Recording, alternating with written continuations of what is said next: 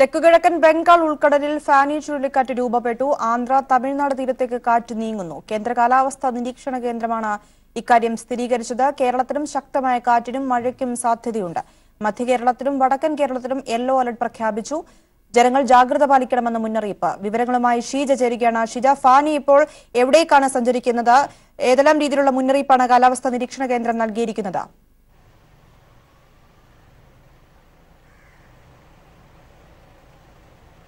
പ്രിയ, തെക്കൻ ബംഗാൾ ഉൾക്കടലിലായിട്ടാണ് ഇപ്പോൾ ഫാനി ചുഴലിക്കാറ്റ് രൂപപ്പെട്ടിരിക്കുന്നത്. നമുക്കറിയാം, നേരത്തെ തന്നെ അവിടെ ഒരു ന്യൂനമർദ്ദം രൂപപ്പെട്ടിരുന്നു. അത് അതിതീവ്ര ന്യൂനമർദ്ദമായി കഴിഞ്ഞ ദിവസം രൂപാന്തരപ്പെട്ടിരുന്നു. അതാണ് ഇപ്പോൾ ഫാനി ചുഴലിക്കാറ്റായി രൂപപ്പെട്ടിരിക്കുന്നത്. ഇത് തമിഴ്നാട്, ആന്ധ്ര, ശ്രീലങ്ക തീരം ലക്ഷ്യമാക്കിയാണ് നീങ്ങുന്നത് എന്നാണ് നിലവിലിപ്പോൾ കാലാവസ്ഥാ നിരീക്ഷണ വകുപ്പിന്റെ അറിയിപ്പ് പ്രകാരം നമുക്ക് അറിയാൻ സാധിക്കുന്നത്. കാലാവസ്ഥാ നിരീക്ഷണ കേന്ദ്രത്തിന്റെ മുന്നറിയിപ്പിൽ പറയുന്നതനുസരിച്ച് നോക്കുകയാണെങ്കിൽ ഇനി വരുന്ന 6 മുതൽ 12 മണിക്കൂറിനുള്ളിൽ ഈ ചുഴലിക്കാറ്റ് അതിതീവ്ര ചുഴലിക്കാറ്റായി രൂപാന്തരപ്പെടും എന്നാണ് അവരുടെ മുന്നറിയിപ്പിൽ പറയുന്നത്. അതുകൊണ്ട് തന്നെ തമിഴ്നാട്, ആന്ധ്ര തീരങ്ങൾക്ക് ഇത് വലിയ തോതിൽ നാശനഷ്ടം വിതയ്ക്കും എന്ന് തന്നെയാണ് നിലവിലുള്ള മുന്നറിയിപ്പുകൾ പ്രകാരം അറിയാൻ സാധിക്കുന്നത്. പക്ഷേ കേരള തീരത്തേക്ക് ഈ ചുഴലിക്കാറ്റിന്റെ രീതിയിലുള്ളൊരു തമിഴ്നാടിനും ആന്ധ്രയ്ക്കും ഉണ്ടാകുന്ന അത്രത്തോളം ഒരു നാശനഷ്ടം ഉണ്ടാകുന്ന തരത്തിലേക്ക് കേരള തീരത്തേക്ക് ഈ ചുഴലിക്കാറ്റ് എത്തുകയില്ല. പക്ഷേ ആന്ധ്ര, തമിഴ്നാട് തീരത്തേക്ക് ഈ ചുഴലിക്കാറ്റ് ആഞ്ഞു വീശുമ്പോൾ അതിന്റെ ഒരു പ്രതിഫലനം അത് ഈ കേരള തീരത്ത് ഉണ്ടാകും. അതിന്റെ ഭാഗമായിട്ടാണ് സംസ്ഥാനത്ത് അതിശക്തമായ മഴ നാളെ മുതൽ ഉണ്ടാകും എന്ന് കാലാവസ്ഥാ നിരീക്ഷണ കേന്ദ്രം അറിയിച്ചിരിക്കുന്നത്. ഇപ്പോഴേതായാലും ഫാനി ചുഴലിക്കാറ്റ് നിലവിൽ മുന്നറിയിപ്പിൽ പറഞ്ഞിരുന്നതിനേക്കാൾ കുറച്ചുകൂടി മുന്നെയാണ് ഇപ്പോൾ ഈ ചുഴലിക്കാറ്റ് രൂപപ്പെട്ടിരിക്കുന്നത്. അതുകൊണ്ട് തന്നെ ഇത്തരത്തിൽ അതിന് മുൻപ് രൂപപ്പെട്ടത് കൊണ്ട് തന്നെ ഇന്ന് രാത്രിയോടുകൂടി സംസ്ഥാനത്ത് മഴ കനക്കും എന്ന് തന്നെയാണ് കാലാവസ്ഥാ നിരീക്ഷണ കേന്ദ്രത്തിന്റെ അറിയിപ്പിൽ നിന്നും അറിയാൻ സാധിക്കുന്നത്. ഈ രീതിയിൽ സംസ്ഥാനത്ത് പല ഭാഗങ്ങളിലായി ശക്തമായ മഴ ലഭിക്കാനുള്ള സാധ്യത തന്നെയാണ് നിലനിൽക്കുന്നത്. അതോടൊപ്പം തന്നെ കാറ്റിന്റെ വേഗത അത് വരും ദിവസങ്ങളിൽ ഇരട്ടിയാകും എന്ന് തന്നെയാണ് കരുതുന്നത്. കാരണം 30 മുതൽ 40 കിലോമീറ്റർ വേഗതയിലാണ് കാറ്റ് നിലവിൽ വീശിക്കൊണ്ടിരിക്കുന്നത്. അത് നാളെയാകുമ്പോൾ 50 കിലോമീറ്റർ വേഗതയിലേക്കും അതിന് തൊട്ടടുത്ത ദിവസം 29-ാം തീയതി ആകുമ്പോഴേക്കും അത് 60 കിലോമീറ്ററിലേക്ക് ആ ഒരു വേഗതയിലേക്ക് കടക്കും എന്ന് തന്നെയാണ് മുന്നറിയിപ്പിൽ നിന്നും വ്യക്തമാകുന്നത്. അതിന്റെ അടിസ്ഥാനത്തിൽ തന്നെയാണ് ഏതായാലും മത്സ്യത്തൊഴിലാളികൾക്ക് നേരത്തെ തന്നെ ജാഗ്രതാ നിർദ്ദേശം നൽകിയിട്ടുണ്ടായിരുന്നു. മത്സ്യത്തൊഴിലാളികൾ ആരും തന്നെ കടലിൽ പോകരുത്, കാരണം കടൽ പ്രക്ഷുബ്ധമായി തുടരും. വരും ദിവസങ്ങളിലും അതേ രീതിയിൽ തന്നെ തുടരും എന്ന് തന്നെയാണ് അറിയാൻ സാധിക്കുന്നത്. അതിന്റെ അടിസ്ഥാനത്തിൽ മത്സ്യത്തൊഴിലാളികൾ ആഴക്കടലിൽ മത്സ്യബന്ധനത്തിൽ ഏർപ്പെട്ടിരിക്കുന്നവർക്ക് നാളെ രാവിലെക്ക് മുന്നോടിയായി തന്നെ തിരികെ അതാത് തീരങ്ങളിലേക്ക് എത്തിച്ചേരണം എന്നാണ് അറിയിച്ചിട്ടുണ്ടായിരുന്നത്. പക്ഷേ ആ രീതിയിൽ എല്ലാവരും തീരത്തേക്ക് തിരികെ എത്തിയിട്ടുണ്ടോ എന്നുള്ള കാര്യത്തിലാണ് ഇനി കൂടുതൽ വ്യക്തത വരേണ്ടതുണ്ട്. പക്ഷേ ഏതായാലും സർക്കാരിന്റെയും അതോടൊപ്പം തന്നെ സംസ്ഥാന ദുരന്ത നിവാരണ അതോറിറ്റിയുടെയും മുന്നറിയിപ്പുകൾ പ്രകാരം കൃത്യമായ രീതിയിൽ അതാത് ജില്ലാ ഭരണകൂടങ്ങൾ കൂടി ഇതിനു വേണ്ടിയിട്ടുള്ള ഇടപെടലുകൾ നടത്തിവരികയാണ്. പ്രിയ, ഷിജ, ഈ 30ഓടുകൂടി തമിഴ്നാട്, ആന്ധ്ര തീരത്തേക്ക് ഈ ഫാനി എത്തുമ്പോൾ കാര്യമായ രീതിയിൽ പ്രശ്നങ്ങൾ കേരളത്തിന് സംഭവിക്കില്ല എങ്കിൽ പോലും ഇതിനൊരു പ്രതിഫലനം ഏതെങ്കിലും രീതിയിൽ കേരളത്തെ ബാധിക്കുമോ? കേരള തീരത്തെ ബാധിക്കുമോ? തീർച്ചയായും അതിന്റെ ഒരു പ്രതിഫലനം കേരള തീരത്ത് ഉണ്ടാകും എന്നുള്ളതിൽ സംശയമില്ല. അതിന്റെ വരുന്ന 6 മുതൽ 12 മണിക്കൂറിനുള്ളിൽ ഇതിന്റെ തീവ്രത ഇനിയും കൂടും ഫാനി ചുഴലിക്കാറ്റിന്റേത് എന്നാണ് കാലാവസ്ഥാ നിരീക്ഷണ കേന്ദ്രത്തിന്റെ അറിയിപ്പിൽ പറയുന്നത്. അതുകൊണ്ട് തന്നെ സംസ്ഥാനത്ത് അതിശക്തമായ മഴ, അതോടൊപ്പം തന്നെ കാറ്റിന്റെ വേഗത കൂടും. അതിനു പുറമെ കടൽ പ്രക്ഷുബ്ധമായ അവസ്ഥയിൽ തുടരുന്നതായിരിക്കും. ഇതിന്റെ പശ്ചാത്തലത്തിൽ തന്നെയാണ് ഏതായാലും നിലവിൽ ഇപ്പോൾ കാലാവസ്ഥാ നിരീക്ഷണ കേന്ദ്രത്തിന്റെ അറിയിപ്പ് പ്രകാരം ഏപ്രിൽ 28-ന് നാളെ സംസ്ഥാനത്ത് കാറ്റിന്റെ വേഗത എന്ന് പറയുന്നത് 30 മുതൽ 50 കിലോമീറ്റർ വേഗതയിലേക്ക് കാറ്റിന്റെ വേഗത കൂടുന്നതായിരിക്കും. ഏപ്രിൽ 29-30 ദിവസങ്ങളിലാകുമ്പോൾ ഇത് 40 മുതൽ 60 കിലോമീറ്റർ വേഗതയിലേക്ക് ആ രീതിയിൽ കാറ്റിന്റെ വേഗത പിന്നീട് 2 ദിവസങ്ങളിലും കൂടുന്ന ഒരു സാഹചര്യമായിരിക്കും സംസ്ഥാനത്ത് ഉണ്ടാവുക എന്നാണ് നമുക്കിപ്പോൾ അറിയാൻ സാധിക്കുന്നത്. അതിന്റെ അടിസ്ഥാനത്തിൽ ഏതായാലും നേരത്തെ തന്നെ 29-ാം തീയതിയും 30-ാം തീയതിയുമായി സംസ്ഥാനത്ത് 8 ജില്ലകളിൽ യെല്ലോ അലർട്ട് പ്രഖ്യാപിച്ച ഒരു സാഹചര്യം നിലനിൽക്കുന്നു. 9-ാം തീയതി മുന്നറിയിപ്പ് പ്രകാരം എറണാകുളം, ഇടുക്കി, തൃശൂർ, മലപ്പുറം, വയനാട് എന്നീ ജില്ലകളിലാണ് യെല്ലോ അലർട്ട് പ്രഖ്യാപിച്ചിട്ടുള്ളത്. 30-ാം തീയതിത്തെ കാര്യം പരിശോധിക്കുമ്പോൾ കോട്ടയം, എറണാകുളം, ഇടുക്കി, തൃശൂർ, പാലക്കാട്, മലപ്പുറം, കോഴിക്കോട്, വയനാട് ഇത്രയും ജില്ലകൾക്കാണ് യെല്ലോ അലർട്ട് പ്രഖ്യാപിച്ചിരിക്കുന്നത്. അതിന്റെ അടിസ്ഥാനത്തിൽ തന്നെ അതാത് ജില്ലാ ഭരണകൂടങ്ങൾക്ക് വേണ്ട നിർദ്ദേശങ്ങൾ, ഏത് രീതിയിലുള്ള മുൻകരുതൽ നടപടികൾ ജനങ്ങൾ സ്വീകരിക്കണം എന്നത് സംബന്ധിച്ച് ഇതിനോടകം തന്നെ സംസ്ഥാന ദുരന്ത നിവാരണ അതോറിറ്റി നിർദ്ദേശം നൽകിയിട്ടുണ്ട്. അതിനനുസരിച്ച് തന്നെ അതാത് ഓരോ ജില്ലകളും കൃത്യമായ രീതിയിൽ ഇത് നേരിടുന്നതിന് സജ്ജമായിട്ടുള്ള ഒരു സാഹചര്യം തന്നെയാണ് ഉള്ളത് എന്ന് തന്നെയാണ് ഇപ്പോൾ അറിയാൻ സാധിക്കുന്നത്. അതുകൊണ്ട് സംസ്ഥാനത്ത് അത്രത്തോളം വലിയൊരു ആശങ്കപ്പെടേണ്ട സാഹചര്യം ഇല്ലെങ്കിൽ പോലും കാറ്റിന്റെ വേഗത കൂടും, ശക്തമായ മഴ, അതോടൊപ്പം തന്നെ കടൽ പ്രക്ഷുബ്ധമായിരിക്കും എന്നിവ പരിഗണിച്ചുകൊണ്ടുള്ള എല്ലാവിധ മുൻകരുതൽ നടപടികളും ഇതിനോടകം തന്നെ സ്വീകരിച്ചിട്ടുണ്ട്. പ്രിയ ഷിജ, ഈ സംസ്ഥാന ദുരന്ത നിവാരണ കമ്മീഷൻ ഇപ്പോൾ പുറപ്പെടുവിച്ചിരിക്കുന്ന പ്രധാന നിർദ്ദേശങ്ങൾ എന്തൊക്കെയാണ്? പ്രത്യേകിച്ച് മത്സ്യത്തൊഴിലാളികൾക്ക് മുന്നറിയിപ്പ് നൽകിക്കഴിഞ്ഞിരിക്കുകയാണ്. ആ നിർദ്ദേശങ്ങളുടെ ഒരു വിവരം കൂടി ലഭ്യമാവുകയാണെങ്കിൽ. തീർച്ചയായും നിലവിൽ അവർ നൽകിയിട്ടുള്ള നിർദ്ദേശപ്രകാരം മലയോര മേഖലകളിലേക്കുള്ള യാത്ര അത് പരമാവധി ജനങ്ങൾ ഒഴിവാക്കണം എന്നുള്ളത് തന്നെയാണ് അവർ പ്രധാനമായും അഭ്യർത്ഥിക്കുന്നത്. കാരണം ഇത്തരത്തിൽ മഴ ശക്തി പ്രാപിക്കുകയാണെങ്കിൽ ഉരുൾപൊട്ടലിനുള്ള സാധ്യത അത് മലയോര മേഖലകളിൽ അധികമാണ് എന്നുള്ളത് എടുത്തു പറയേണ്ടത് തന്നെയാണ്. ഇതിന്റെ ഒരു പശ്ചാത്തലത്തിൽ ഇത്തരത്തിൽ 7 മണി മുതൽ രാവിലെ 7 മണി വരെ പരമാവധി ഇത്തരത്തിലുള്ള മലയോര മേഖലകളിലേക്കുള്ള യാത്രകൾ ഒഴിവാക്കണം എന്നാണ് ഇവർ പ്രധാനമായും ആവശ്യപ്പെടുന്നത്. അതോടൊപ്പം തന്നെ ഇതിന്റെ സാഹചര്യമായ മലയോര മേഖലകളിലും ബീച്ചുകളിലും വിനോദസഞ്ചാരത്തിന് പരമാവധി പേർ പോകാതിരിക്കുക എന്നുള്ളൊരു അഭ്യർത്ഥനയും അവരുടെ ഭാഗത്തു നിന്നുമുണ്ട്. ഒപ്പം തന്നെ ഏതൊക്കെ തരത്തിലുള്ള മുന്നറിയിപ്പുകൾ ജനങ്ങൾക്ക് നൽകുന്നോ അതെല്ലാം കൃത്യമായ രീതിയിൽ പാലിക്കപ്പെടുക, അത് പാലിക്കപ്പെടാത്തൊരു സാഹചര്യം ഇല്ല എന്നുള്ളത് ഉറപ്പാക്കണം എന്നതും അവർ നിഷ്കർഷിക്കുന്നുണ്ട്. ഒരു കാരണവശാലും നദികൾ, ചാലുകൾ എന്നിവ മുറിച്ചു കടക്കരുത്. ഇത്തരത്തിൽ അതിശക്തമായ മഴയുണ്ടാകുന്ന സാഹചര്യത്തിലാണ് ഇത്തരത്തിലുള്ള മുൻകരുതൽ നടപടികൾ ഇവർ പറയുന്നത്. അത്തരത്തിൽ മഴയുണ്ടാകുന്ന ഒരു സമയത്ത് ഇത്തരത്തിൽ നദികളും ചാലുകളും മുറിച്ചു കടക്കുന്ന ഒരു അവസ്ഥ അത് ആരും തന്നെ സൃഷ്ടിക്കാതിരിക്കുക. പാലങ്ങളിലും നദിക്കരയിലും മറ്റും കയറി സെൽഫി എടുക്കുക. നമുക്കറിയാം പ്രളയത്തിന്റെ സാഹചര്യത്തിലൊക്കെ അത്തരത്തിൽ നിരവധി സംഭവങ്ങൾ ഉണ്ടായിരുന്നു. അത്തരത്തിലുള്ളൊരു സാഹചര്യം അതും ഒഴിവാക്കണം എന്ന് തന്നെയാണ് ഇവരുടെ ദുരന്ത നിവാരണ അതോറിറ്റിയുടെ മുന്നറിയിപ്പിൽ പറയുന്നത്. അതോടൊപ്പം തന്നെ കാറ്റിന്റെ സാഹചര്യത്തിൽ ഇത്തരത്തിൽ മരങ്ങളുടെയും ഇലക്ട്രിക് പോസ്റ്റുകളുടെയും താഴെ വാഹനങ്ങൾ പാർക്ക് ചെയ്യാതിരിക്കുക. അതോടൊപ്പം തന്നെ മരങ്ങളുടെ താഴെ മൃഗങ്ങളെ കെട്ടിയിടുന്നതും, കാരണം നമുക്കറിയാം പ്രളയത്തിന്റെ സമയത്ത് അതുപോലത്തുള്ള സാഹചര്യങ്ങൾ നമ്മൾ നേരിട്ടതാണ്. അതുകൊണ്ട് അത്തരത്തിലുള്ള പരമാവധി സാഹചര്യങ്ങൾ ഒഴിവാക്കി ഇത്തരത്തിലുള്ളൊരു കാലാവസ്ഥ പ്രതികൂലമാകുന്ന സാഹചര്യമാണ് ഉണ്ടാകുന്നതെങ്കിൽ പരമാവധി എല്ലാവരും വീടിനുള്ളിൽ തന്നെ ഇരുന്ന് അത്തരത്തിൽ പുറത്തേക്കുള്ള ഈ നമുക്കറിയാം പ്രത്യേകിച്ചും നദീതീരങ്ങൾ അത്തരത്തിലുള്ള സ്ഥലങ്ങളിലേക്കൊന്നും പോകാതിരിക്കുക, കടലിൽ പോകാതിരിക്കുക, ആ രീതിയിലുള്ള എല്ലാവിധ മുൻകരുതൽ നടപടികളും സ്വീകരിക്കണം എന്ന് തന്നെയാണ് സംസ്ഥാന ദുരന്ത നിവാരണ അതോറിറ്റി അവരുടെ മുന്നറിയിപ്പിൽ ജനങ്ങൾക്ക് നൽകുന്നത്. ഒപ്പം തന്നെ നേരത്തെ തന്നെ ഇടിമിന്നൽ മുന്നറിയിപ്പും നൽകിയിരുന്നു. ഈ മുന്നറിയിപ്പും തുടരുമെന്നാണോ മനസ്സിലാക്കേണ്ടത്?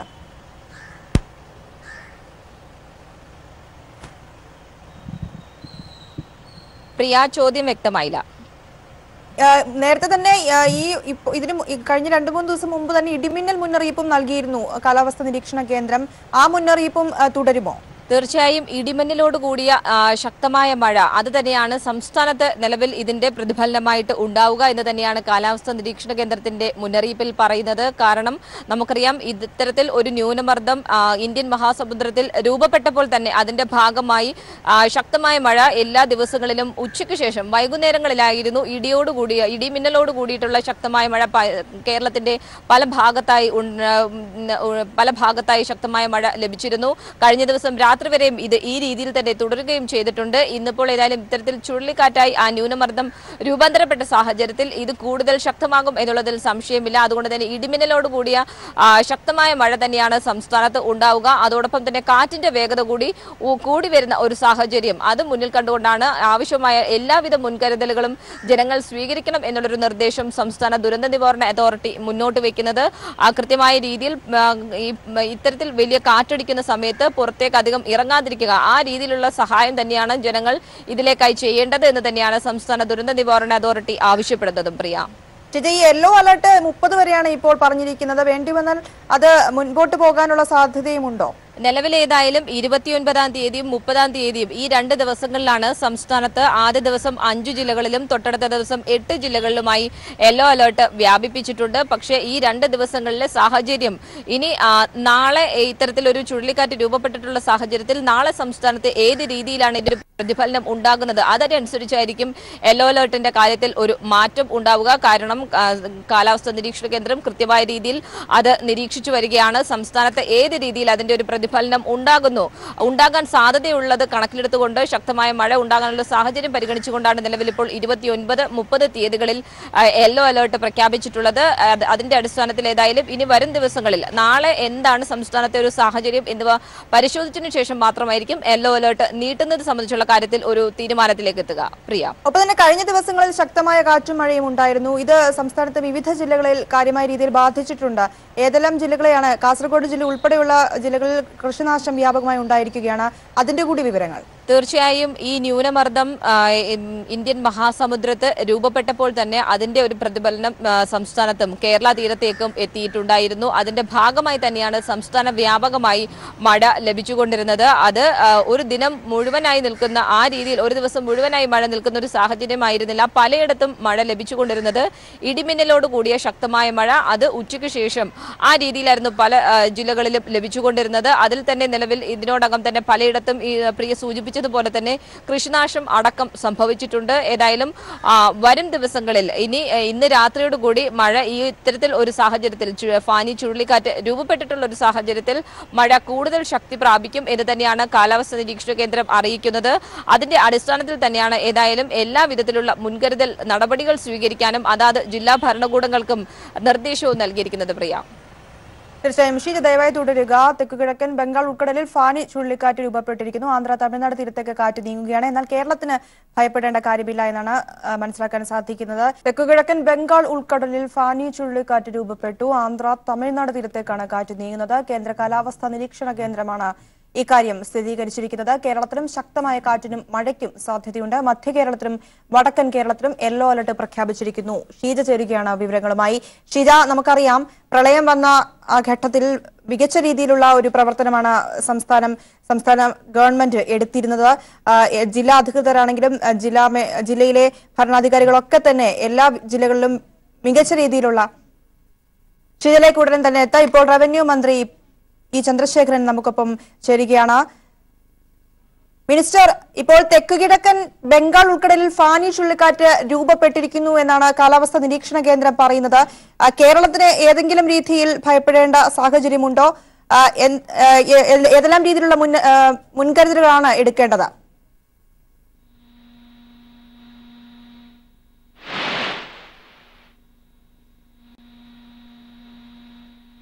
തെക്കുകിഴക്കൻ ബംഗാൾ ഉൾക്കടലിൽ ഫാനി ചുഴലിക്കാറ്റ് രൂപപ്പെട്ടു. ആന്ധ്ര തമിഴ്നാട് തീരത്തേക്ക് കാറ്റ് നീങ്ങുന്നു എന്നാണ് മനസ്സിലാക്കാൻ സാധിക്കുന്നത്. കേന്ദ്ര കാലാവസ്ഥാ നിരീക്ഷണ കേന്ദ്രമാണ് ഇക്കാര്യം ഇപ്പോൾ സ്ഥിരീകരിച്ചിരിക്കുന്നത്. കേരളത്തിലും ശക്തമായ കാറ്റിനും മഴയ്ക്കും സാധ്യതയുണ്ട്. മധ്യ കേരളത്തിലും വടക്കൻ കേരളത്തിലും യെല്ലോ അലർട്ട് ഇതിനോടകം പ്രഖ്യാപിച്ചിരിക്കുന്നു. ജനങ്ങൾ ജാഗ്രത പാലിക്കണമെന്ന് മുന്നറിയിപ്പ് കാലാവസ്ഥാ നിരീക്ഷണ കേന്ദ്രം നൽകുന്നു. എന്നാൽ ഭയപ്പെടേണ്ട കാര്യമില്ല. കേരളത്തെ ബാധിക്കില്ല ഈ ഫാനി ചുഴലിക്കാറ്റ് ഉടലെടുത്ത് എന്നാണ് മനസ്സിലാക്കാൻ സാധിക്കുന്നത്. ഷീജയിലേക്ക് പോവുകയാണ്. ഷീജ, പ്രളയം വന്ന സമയത്ത് സംസ്ഥാനത്ത് എല്ലാ ജില്ലകളിലും മികച്ച രീതിയിലുള്ള ഒരു പ്രവർത്തനമാണ് സംസ്ഥാന സർക്കാർ കാഴ്ചവെച്ചത്. ഇപ്പോൾ ഇത്തരത്തിലൊരു മുന്നറിയിപ്പ്, ഫാനി ചുഴലിക്കാറ്റ് കേരള തീരത്തെ ബാധിക്കുന്നില്ല എങ്കിൽ പോലും ഇത്തരത്തിലൊരു മുന്നറിയിപ്പ് ഉണ്ടായിരിക്കുന്നു. ഈ സാഹചര്യത്തിൽ ഏതെല്ലാം രീതിയിലുള്ള മുൻകരുതലുകളാണ് ഇപ്പോൾ സംസ്ഥാന സർക്കാർ എടുത്തിരിക്കുന്നത്?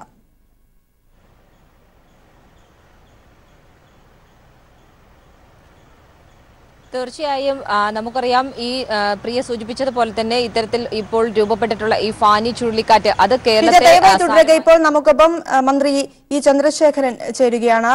മിനിസ്റ്റർ, ഇപ്പോൾ തെക്കുകിഴക്കൻ ബംഗാൾ ഉൾക്കടലിൽ ഫാനി ചുഴലിക്കാറ്റ് രൂപപ്പെട്ടു എന്നാണ് കാലാവസ്ഥാ നിരീക്ഷണ കേന്ദ്രം സ്ഥിരീകരിച്ചിരിക്കുന്നത്. കേരളത്തിന് ഭയപ്പെടേണ്ട കാര്യമില്ല എന്നാണ് മനസ്സിലാക്കാൻ സാധിക്കുന്നത്. എങ്കിൽ പോലും ഏതെല്ലാം രീതിയിലുള്ള മുൻകരുതലാണ് ഇപ്പോൾ സംസ്ഥാനം എടുത്തിരിക്കുന്നത്?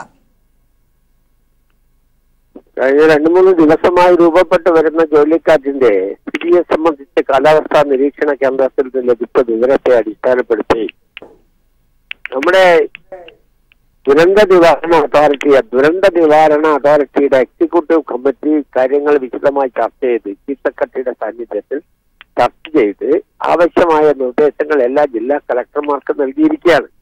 ബംഗാൾ ഉൾക്കടലിലും അതുപോലെ ഇന്ത്യ സമുദ്രത്തിന്റെ ബംഗാൾ ഉൾക്കടലിന് ഭൂമധ്യ ഭാഗത്തും രൂപപ്പെട്ടു വന്ന ഈ ചുഴലിക്കാറ്റ് ശക്തി പ്രാപിച്ചു വരുന്ന മുറക്ക് തമിഴ്നാട്ടിലും ആന്ധ്രാ തീരത്തുമായിരിക്കും ഏറ്റവും കൂടുതൽ അത് വന്നടിക്കുക എന്ന ഒരു നിഗമനമാണുള്ളത്. എങ്കിലും കേരളത്തിന്റെ തീരദേശങ്ങളിൽ നല്ലതുപോലെ മഴയും കാറ്റും വരാനുള്ള സാധ്യതയുണ്ടെന്ന് പറയുന്നു.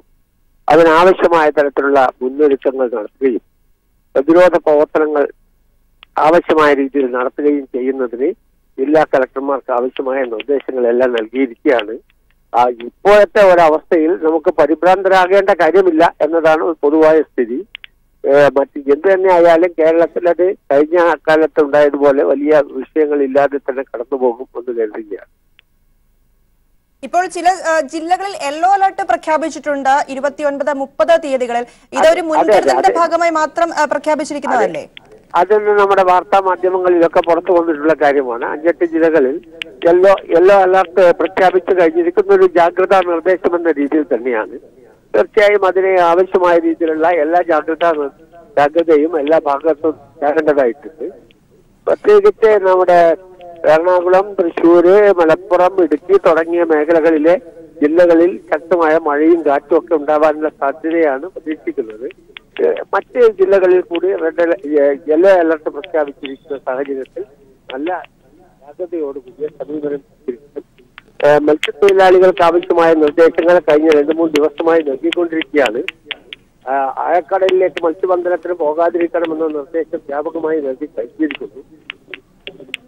ഈ സാഹചര്യത്തിൽ വലിയ അപകടങ്ങളൊന്നും ഇല്ലാതെ നമുക്കതിനെ അതിജീവിക്കാൻ കഴിയുമെന്നതാണ്. വളരെയധികം നന്ദി മിനിസ്റ്റർ, ഞങ്ങളോട് പ്രതികരിച്ചതിന്. മന്ത്രി ഇ ചന്ദ്രശേഖരനാണ് നമ്മളോട് പ്രതികരിച്ചത്. എല്ലാ രീതിയിലുമുള്ള മുൻകരുതലുകൾ സംസ്ഥാന സർക്കാർ എടുത്തിരിക്കുന്നു. ജില്ലാ കളക്ടർമാർക്ക് വേണ്ട നിർദ്ദേശവും നൽകി കഴിഞ്ഞിരിക്കുന്നു എന്നാണ് മന്ത്രി പറഞ്ഞിരിക്കുന്നത്. വീണ്ടും ഷീജ ചേരുകയാണ്. ഷീജ, മന്ത്രി പറഞ്ഞിരിക്കുന്നു എല്ലാ രീതിയിലുമുള്ള മുൻകരുതൽ സർക്കാർ എടുത്തു കഴിഞ്ഞിരിക്കുന്നു. ജില്ലാ കളക്ടർമാർക്ക് വേണ്ട നിർദ്ദേശങ്ങൾ നൽകി കഴിഞ്ഞിരിക്കുകയാണ്. യെല്ലോ അലർട്ട് പ്രഖ്യാപിച്ചിരിക്കുന്നത് ഒരു മുൻകരുതൽ എന്നതുകൊണ്ട് മാത്രമാണ്, അല്ലാതെ ഭയപ്പെടേണ്ട കാര്യമൊന്നുമില്ല എന്നും മന്ത്രി പറഞ്ഞിരിക്കുകയാണ്. ഏതെല്ലാം രീതിയിലുള്ള നടപടികളാണ്, പ്രതിരോധ മാർഗങ്ങളാണ് സർക്കാരിന്റെ ഭാഗത്തുനിന്ന് ഇപ്പോൾ ഉണ്ടായിരിക്കുന്നത്? തീർച്ചയായും പ്രിയ, ഇത്തരത്തിൽ മന്ത്രി സൂചിപ്പിച്ചതുപോലെ തന്നെ അതായത് സംസ്ഥാനത്തിന് ഇത് ഒരു തരത്തിലും അത്തരത്തിൽ വലിയ ഒരു ആശങ്കപ്പെടേണ്ട സാഹചര്യമല്ല. പക്ഷേ ആവശ്യമായ മുൻകരുതൽ നടപടികൾ അത് കൃത്യമായ രീതിയിൽ തന്നെ സ്വീകരിക്കുക എന്നുള്ളത് തന്നെയായിരുന്നു സർക്കാർ സ്വീകരിച്ച ഒരു നിലപാട് എന്ന് പറയുന്നത്. അതിന്റെ അടിസ്ഥാനത്തിൽ തന്നെയാണ് ഇത്തരത്തിലൊരു ന്യൂനമർദ്ദം രൂപം കൊള്ളുന്നു എന്ന് അറിഞ്ഞ സാഹചര്യത്തിൽ തന്നെ അതിന് ആവശ്യമായ മുൻകരുതൽ നടപടികൾ അത് ഏത് രീതിയിൽ കേരള തീരത്തെ ബാധിക്കും, അതിനുവേണ്ടി എന്തൊക്കെ തരത്തിലുള്ള മുൻകരുതലുകൾ സ്വീകരിക്കണം എന്നിവയെല്ലാം തന്നെ മന്ത്രിയുടെയും അതോടൊപ്പം തന്നെ സംസ്ഥാന ദുരന്ത നിവാരണ അതോറിറ്റിയുടെ ഉദ്യോഗസ്ഥരുടെയും സാന്നിധ്യത്തിൽ യോഗം ചേർന്ന് നമുക്കറിയാം നിരവധി യോഗങ്ങൾ ഇതുമായി ബന്ധപ്പെട്ടവർ ചേർന്നിരുന്നു. അതിന്റെ അടിസ്ഥാനത്തിൽ തന്നെയാണ് ഏതായാലും കൃത്യമായ രീതിയിൽ ഓരോ ജില്ലകൾക്കും വേണ്ട കൃത്യമായ നിർദ്ദേശവും ഇതിന്റെ അടിസ്ഥാനത്തിൽ നൽകിയിരിക്കുന്നത്. 10 നിർദ്ദേശങ്ങൾ അടങ്ങുന്ന ഒരു മുൻകരുതൽ നടപടികൾ സ്വീകരിക്കണം എന്നൊരു നിർദ്ദേശം തന്നെയാണ് പ്രധാനമായും ഓരോ ജില്ലാ കളക്ടർമാർക്കും നൽകിയിരിക്കുന്നത്.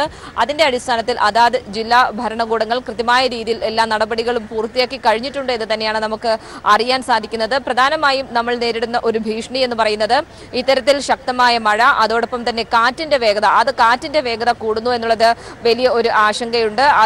അതിനപ്പുറത്തേക്ക് കടൽ പ്രക്ഷുബ്ധമായി തുടരുന്ന ഒരു സാഹചര്യം, ഇത് മൂന്നുമാണ് സംസ്ഥാനത്തിന് ഈ ഫാനി ചുഴലിക്കാറ്റ് മൂലം ഉണ്ടാകുന്ന അതിന്റെ ഒരു പ്രതിഫലനം എന്ന് പറയുന്നത്. അതുകൊണ്ട് തന്നെ ഈ ഒരു സാഹചര്യങ്ങൾ മുന്നിൽ കണ്ടുകൊണ്ടുള്ള ശാസ്ത്രജ്ഞനായ രാജഗോപാൽ കമ്മത്ത് നമുക്കൊപ്പം ചേരുകയാണ്. ശ്രീ രാജഗോപാൽ, ഇത്തരത്തിൽ ഇപ്പോൾ ഫാനി ചുഴലിക്കാറ്റ് തെക്ക് കിഴക്കൻ ബംഗാൾ ഉൾക്കടലിൽ രൂപപ്പെട്ടിരിക്കുന്നുവെന്ന് കാലാവസ്ഥാ നിരീക്ഷണ കേന്ദ്രം സ്ഥിരീകരിച്ചിരിക്കുകയാണ്.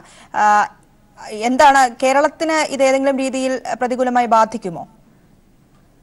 ബംഗാൾ ഉൾക്കടലിലെ മാറ്റങ്ങൾ തീർച്ചയായിട്ടും അറബിക്കടലിലും പ്രതിഫലിക്കും. കേരളത്തിന്റെ കാലാവസ്ഥയിലും അന്തരീക്ഷ സ്ഥിതിയിലും അത് തീർച്ചയായിട്ടും പ്രതിഫലിക്കും. നമുക്കിപ്പോ കാണാവുന്നത് അടുത്ത കുറച്ച് മണിക്കൂറുകൾക്കുള്ളിൽ ബംഗാൾ ഉൾക്കടലിൽ ഇപ്പോഴുള്ള ഡീപ് ഡിപ്രഷൻ അതൊരു സൈക്ലോണായിട്ട് മാറും എന്നാണ് കരുതപ്പെടുന്നത്. അത് പതിയെ നമ്മുടെ ഇന്ത്യ ഉപഭൂഖണ്ഡത്തിന്റെ ഭാഗത്തേക്ക് നീങ്ങും എന്നുള്ളതാണ്. അപ്പോൾ കാലാവസ്ഥ ഒരു തുടർ വ്യൂഹമായിരുന്നാൽ തീർച്ചയായിട്ടും നമ്മുടെ ലക്ഷദ്വീപ് കടലും നമ്മുടെ അറബിക്കടലിന്റെ മിക്ക ഭാഗങ്ങളും കേരളത്തിന്റെ തീരദേശങ്ങളിലും ഒക്കെ ന്യൂനമർദ്ദം രൂപപ്പെട്ട് അത് നമ്മുടെ ഇപ്പോൾ അനുഭവിച്ചുകൊണ്ടിരിക്കുന്ന ഈ കാലാവസ്ഥയ്ക്ക് തികച്ചും വിരുദ്ധമായിട്ടുള്ള കാലാവസ്ഥ പ്രതിഭാസങ്ങൾക്ക് കാരണമാകും. മഴയും അതിശക്തമായ കാറ്റും ഈ തുടർന്നുള്ള ദിവസങ്ങളിൽ ഉണ്ടാകാനായിട്ടുള്ള സാധ്യത കാണുന്നുണ്ട്.